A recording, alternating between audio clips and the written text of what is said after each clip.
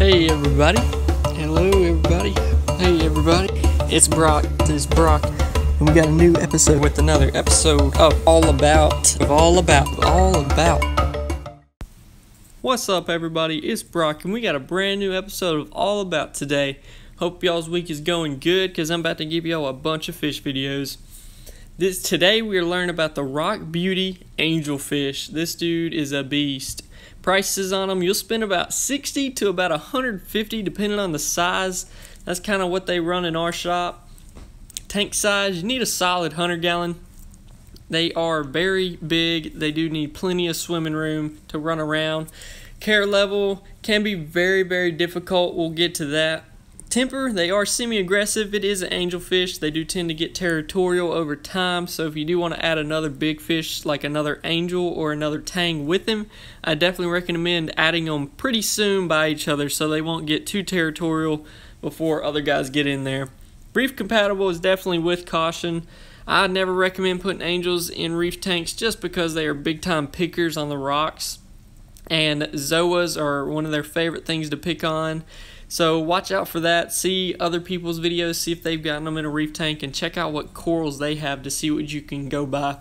Temperature, keep it 72 to 78, DKH 8 to 12, pH 8.1 to 8.4, and your salinity 1.020 to 1.025. Diet, they are omnivore. They need plenty of algae and plenty of spirulina.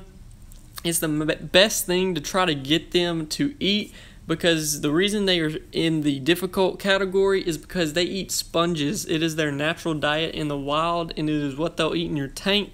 So getting them to eat normal food can be rough for some people, and they might end up dying. So definitely check with your reef store, see what they're feeding it, and try to feed it the same thing. But what we've gotten them to eat is sea veggies, algae, and some spirulina brine shrimp. It's like the best thing to get them to eat.